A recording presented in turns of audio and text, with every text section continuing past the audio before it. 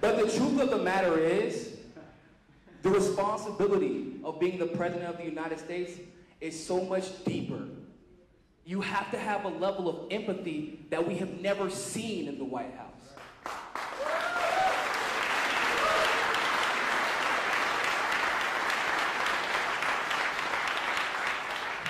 And I knew that Tulsi had this when you all know, I interviewed her yesterday. She came over and we talked beforehand. I hope she's okay with me telling you all this.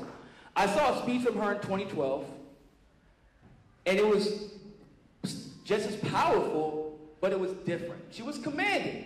She was demanding. Everything that like a Debbie Washington Schultz would love to have as a vice chair, you know? But she's different now.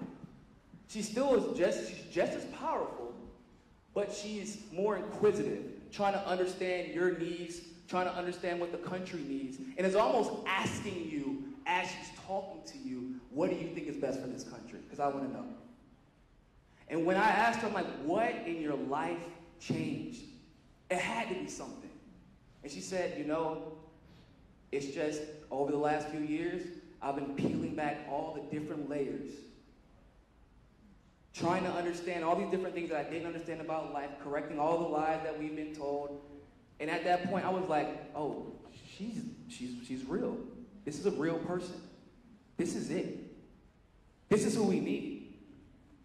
And so for that reason, today I will be officially endorsing Tulsi Gabbard